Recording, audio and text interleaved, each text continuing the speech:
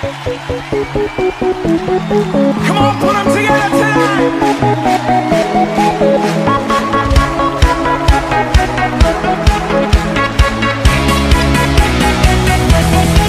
I'm alive, 'cause Jesus gave me life. He opened up my eyes. I can see clearly now. Oh, yeah. Hey boys and girls, Miss Dinah just wanted to tell you I love you and I miss you. We'll open up in prayer tonight and then we'll get started. Heavenly Father, I thank you, Lord, for this day. I thank you, Lord, for your love, your mercy, and your grace. Lord, I ask you to be with us as we view these videos, Lord, and we listen to the word. Open our ears to hear and our hearts to receive, God. God, just touch each and every one of these children that's watching and their families, Lord. In Jesus' name, amen. Got a short video for you. Watch the video.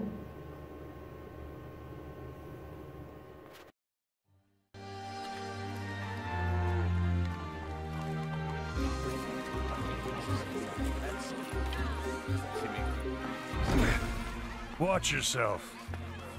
Please, spare anything you can to help a man buy some food today.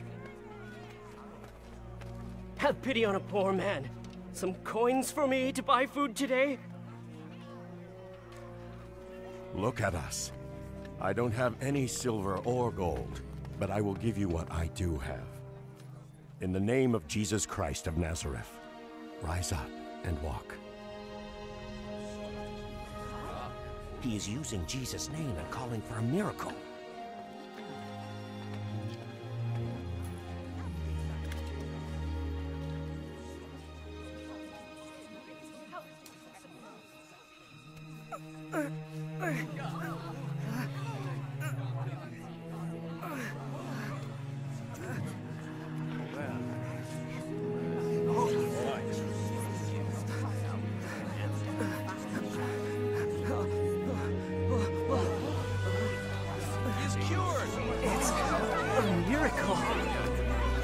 I can walk. I can walk! Praise God who is great!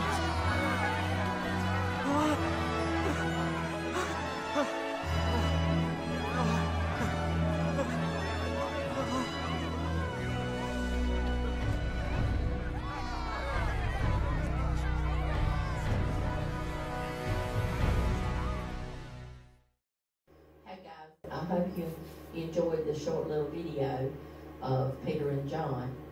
And now Miss Donna's going to tell you about Peter and John. How Peter and John, they was headed to the house of worship to worship God. And there came some people that was carrying the man on a bed, and they was headed to the gates of Beautiful. Well, when they was headed to the gates of Beautiful, Peter and John saw them. Well, the man, when they set him down, the man, he began to ask them for alms, for money. And they didn't have any money. So Peter said, he said, silver and gold I do not have, but what I have, I can give to you. And so what he did, he reached out and grabbed him by his right hand, and he said, in the name of Jesus, get up and walk. So he got up and he walked. That was awesome. That was a miracle. That was a miracle from God. He got up and he walked. Peter he gave him his right hand, and in the name of Jesus, it was Jesus that caused him to get up and walk. So that was an act of kindness. They helped him by telling him about Jesus, but then that was a miracle too. And so now I'm going to read you a story.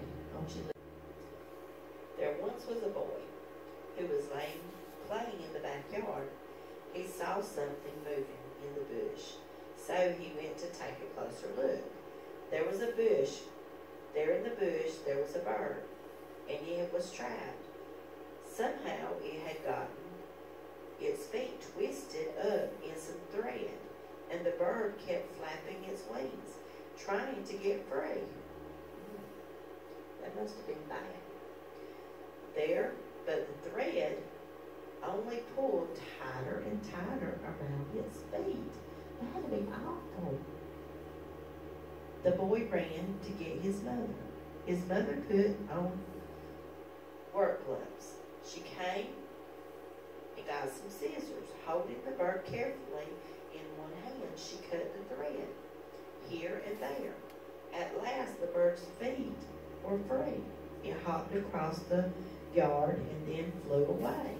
It was free because the boy and his mother had been kind. Kindness is being interested in what's good for someone else. Peter and John were kind. The boy and his mother were kind. How can we be kind? How can you be kind? Let's finish seeing what else this. It says, how can we be kind? I know of acts of kindness.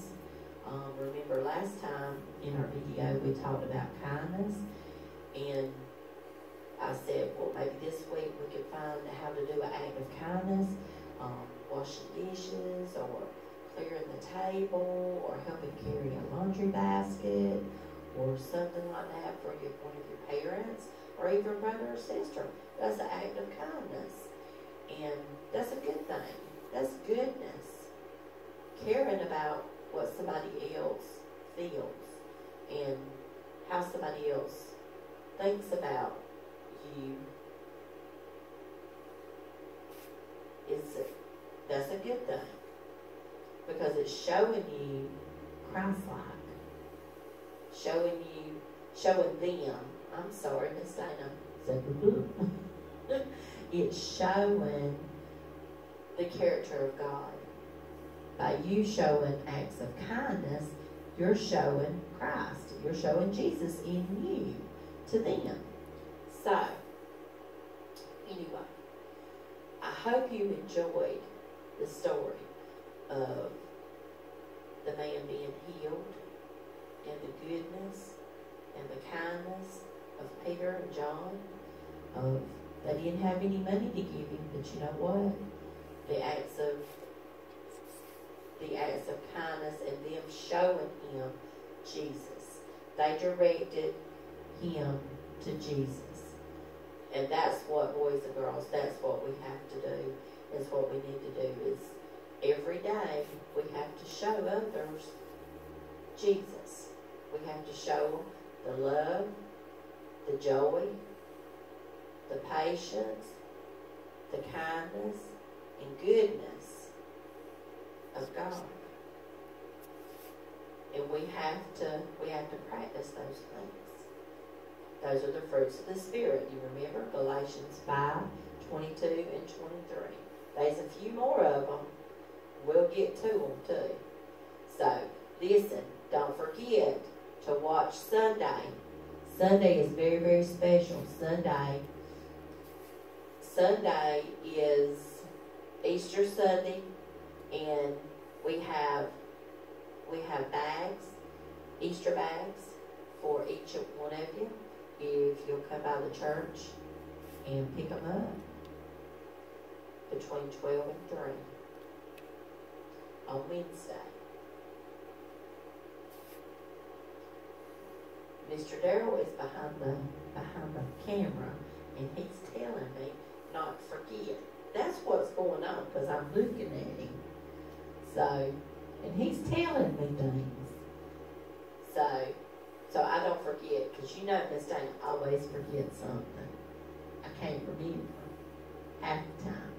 So, but I hope you enjoyed the videos. I hope you enjoyed watching all the praise and worship, and hopefully maybe we can get these guys here to talking before too long. Maybe so. And I sure miss you. Miss Dana misses you. Mr. Darrell misses you. Miss Cassandra, we miss Miss Cassandra. And Mr. Terry. We miss all of all of you kids. Miss Lee, Mr. Randy, Casey. We all love and miss y'all so very much. Hopefully we'll be back soon, and we'll be up here and we'll be worshiping and practicing our songs and having some fun and some games and learning about the Lord. Don't forget your Revive Bibles. Open your Bible, go to Galatians 5:22 through 23 and read the fruits of the Spirit. Don't forget to pray. Don't forget to be kind and practice the fruits of the Spirit. And if you have a prayer request or if you have a need, I want you to get Mom or Dad to text Miss Dana, call me, message me. I love you. Mr. Darrell loves you. We all love you.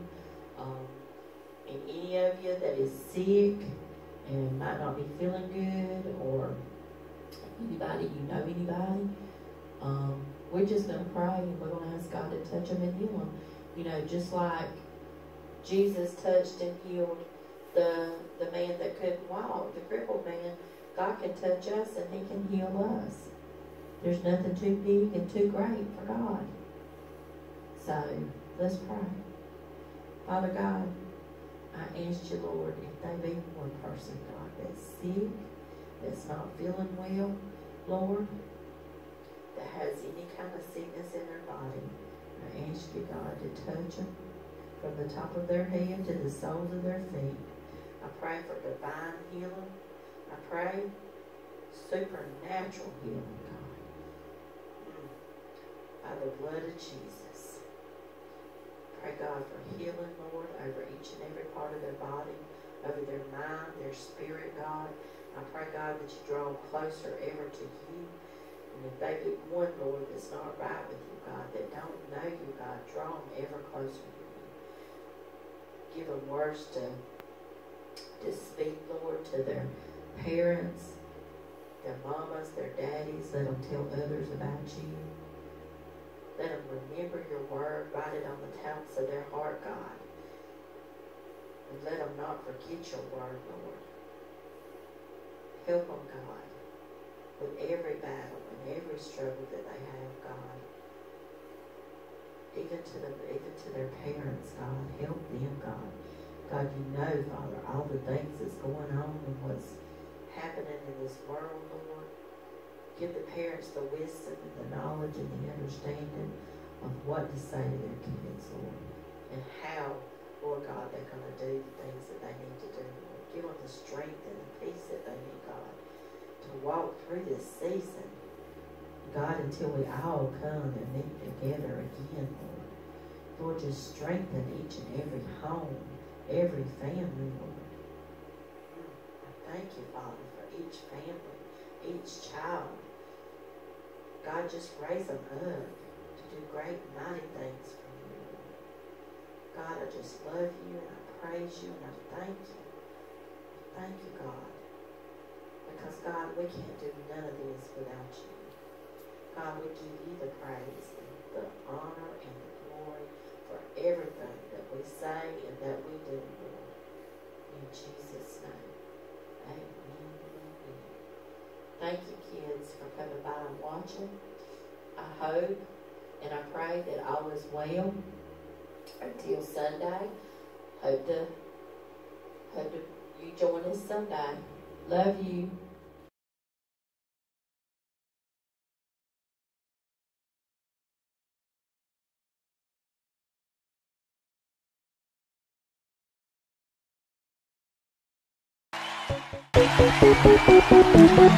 Come on, put them together.